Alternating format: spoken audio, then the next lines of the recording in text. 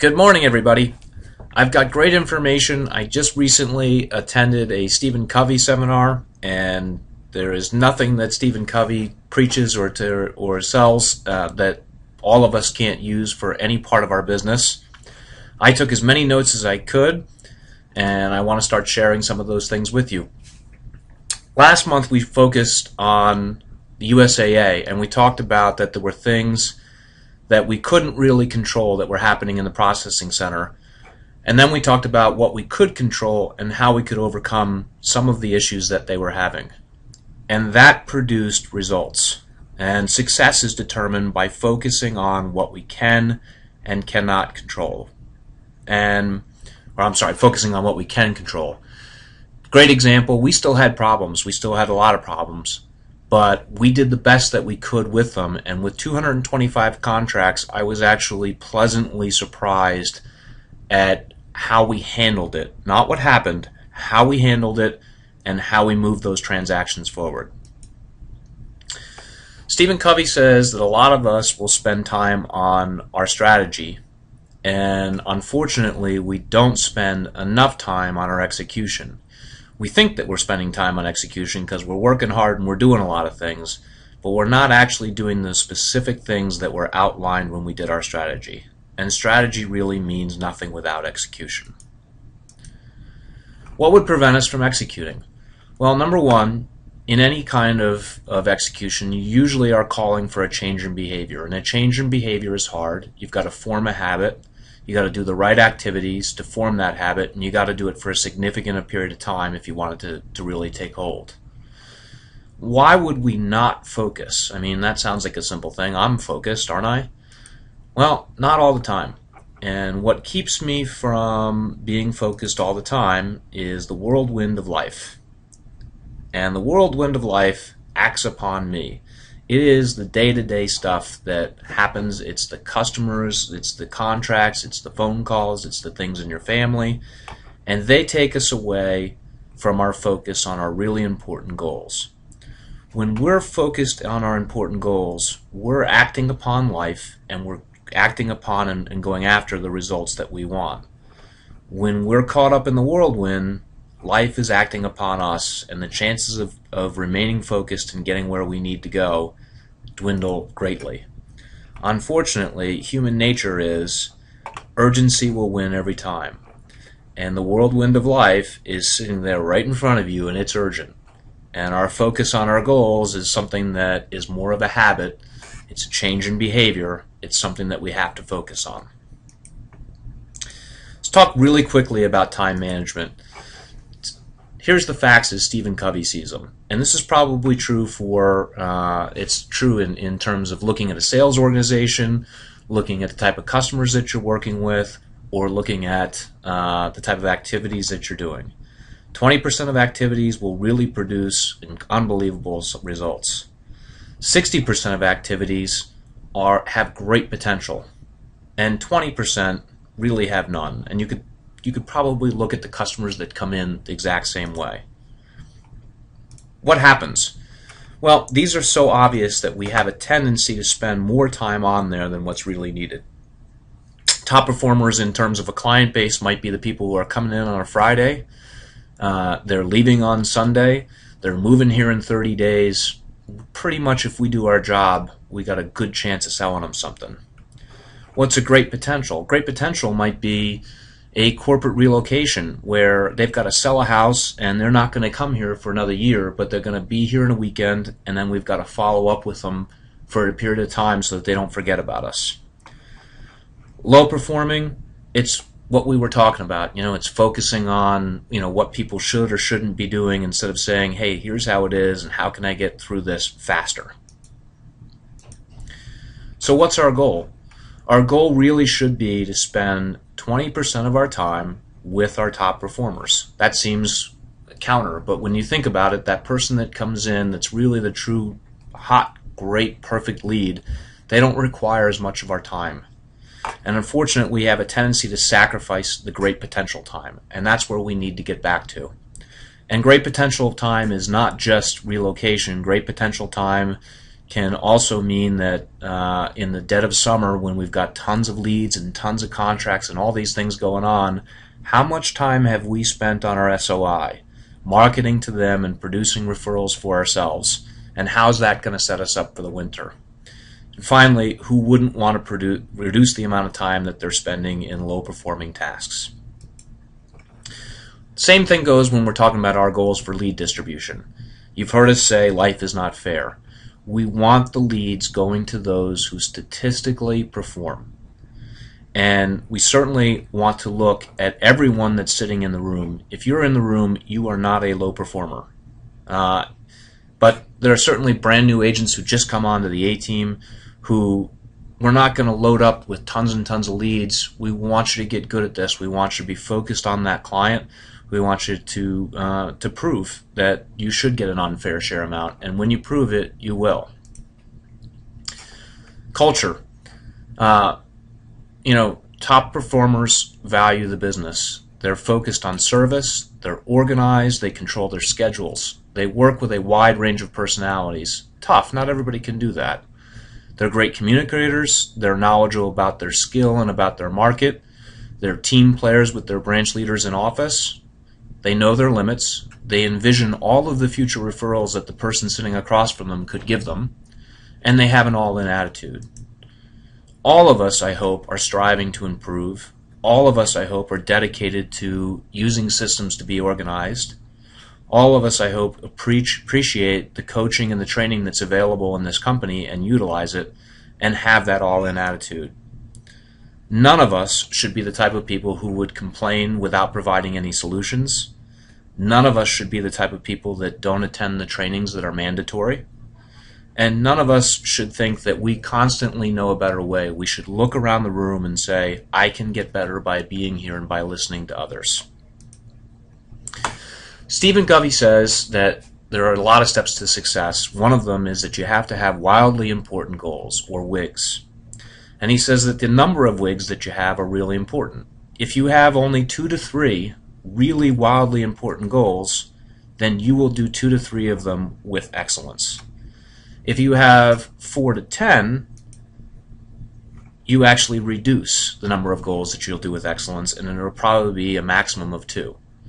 If you have more than 10, you will not do anything with excellence. So it's the old rule, keep it simple, stupid. Stay focused on a couple of things and you'll do them really well.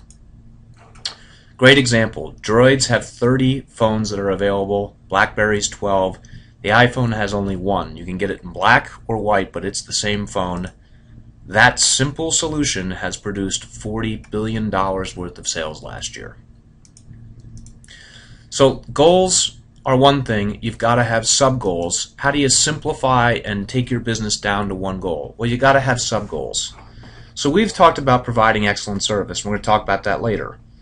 Well, in order to provide excellent service, you got to have sub-goals. Sub-goals might be, I've got to be highly prepared and organized. I've really got to understand the needs of the client. I've got to communicate expectations to them. And I've got to have excellent follow-up with them. These are the battles that I have to win. They're the commitments that I make, and that's what produces the success. But I also, when setting goals, have to say, hey, there's a time limit. I've got to move the needle. I've got to go from X to Y by when. Let's look at an example of that. One example was our space program before John Kennedy. Our stated goal was, we are going to be leaders in space exploration. That sounds like a good goal to me. That goal produced us blowing up rocket after rocket after rocket on the launch pad. We never got into space. Sputnik was the Russian satellite, was circling the Earth, and people were screaming that we were failing. So in walks John Kennedy, and this is the goal that he stated. We are going to put a man on the moon and return him safely before the end of the decade. We've got to have some sub-goals to do that. We've got our X to Y. We've got a specific goal. Well, one of the goals is we can't strap a guy to a rocket if we know there's a good chance it's going to blow up. And if we're able to fix that, our propulsion, then we're going to have to be able to figure out how to keep him alive once he gets in space. And the final thing that we're going to have to do is we're going to have to figure out how to navigate to the moon and back. We can't have him getting lost up there. And, if you were holding an iPhone in your hand right now, You have more technology in your hand than they had in the entire command center and in the ship when they landed on the moon. So things are always possible. Complicated is only in our minds. Stephen Covey then says that once we've got our goal, we've got to focus on lead measures. What are those? Well, lag measures, right? That's actually the goal. That usually is a measured goal that we're setting. The lead measures tell us if we're doing well at getting there. And you got to have lead measures. Lead measures should be predictive of the goal, and they're the type of behaviors and things that we can influence. If we focus on our lead measures, they should produce the result. What's an example of that? How many people have had the goal to lose 10 pounds, and how many people have not been able to do it? Well, it's actually not that difficult of a goal for many, many people. It's just the lead measures are very difficult.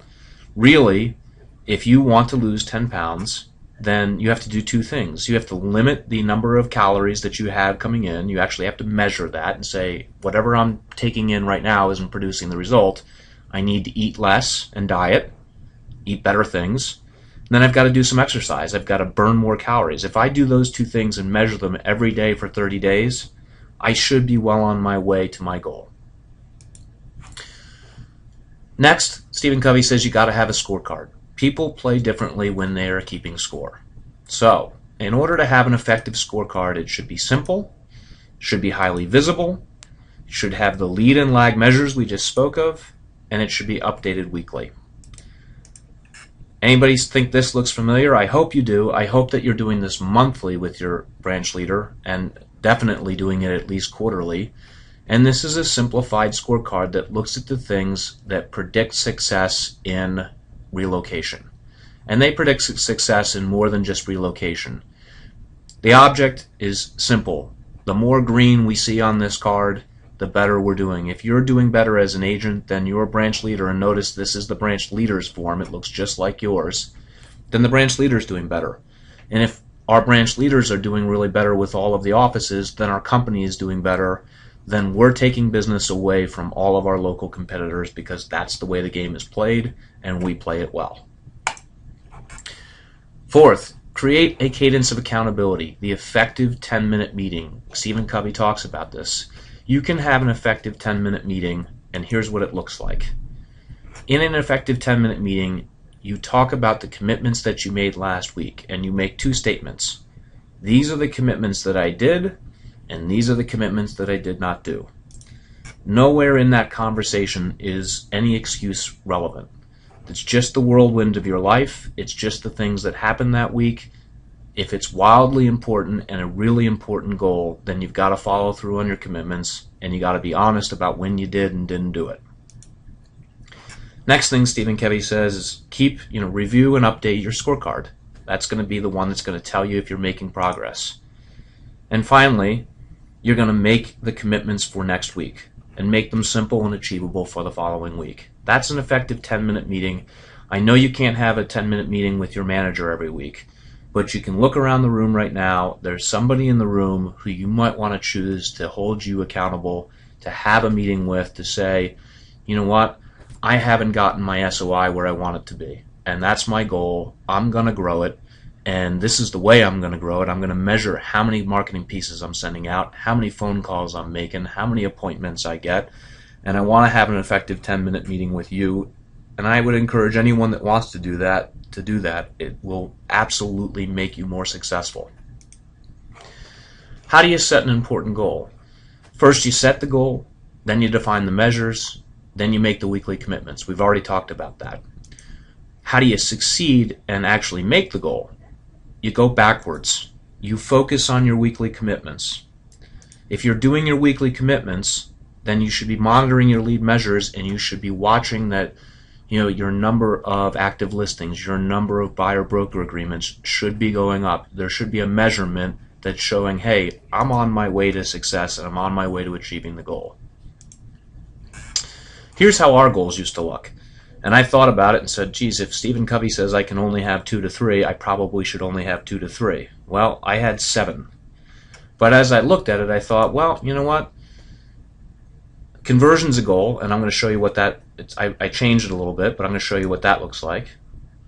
Having outstanding and excellent customer service is a goal. And then all of these other things are actually a goal. Let me show you what that looks like.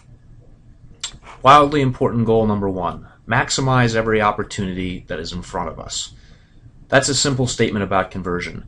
I want to do a real estate transaction with every single opportunity that it's possible to do a real estate transaction with. The daily battles that I'm going to have to win in order to do that. I've got to have fast contact with that client. I've got to follow up and give them the things that they wanted. I've got to incubate everything that's long term.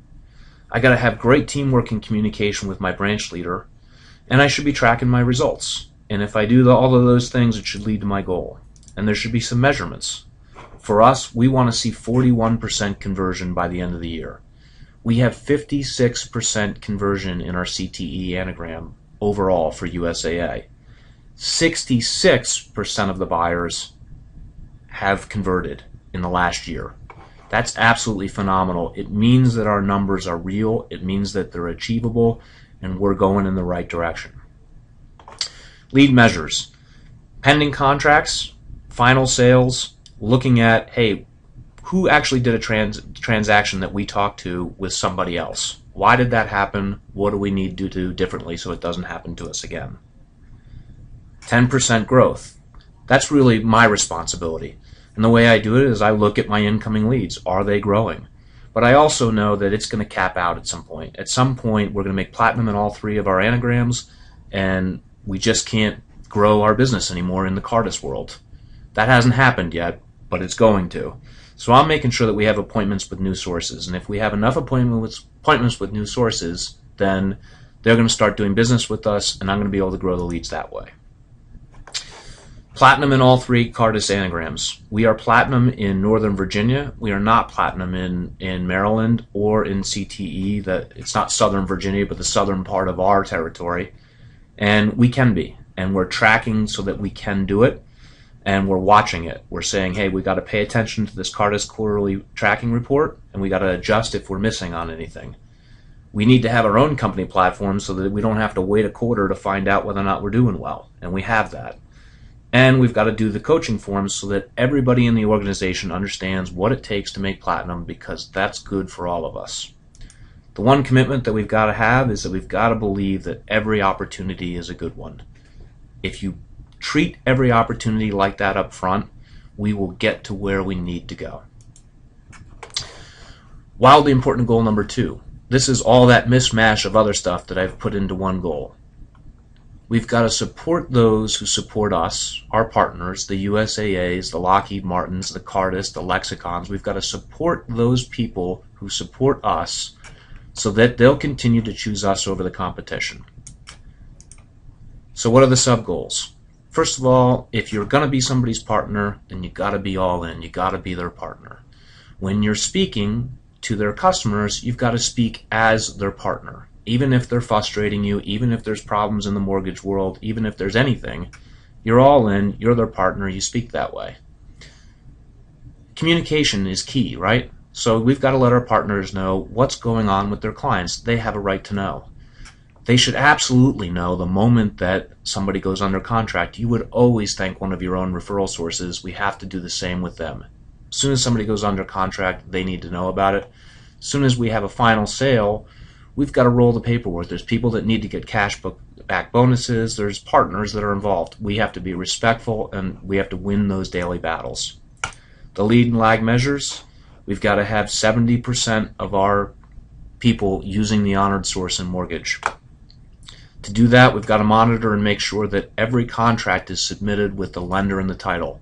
We almost always know who the lender and the title is going to be, or who it possibly is going to be. That information's got to be provided so that they have an opportunity to do something about it. We're going to track it and look at it on our coaching forums. And we want to communicate in our updates before we ever get to pending on who the lender of choice seems to be or who the title company seems to be, so that those people have an opportunity to do the business.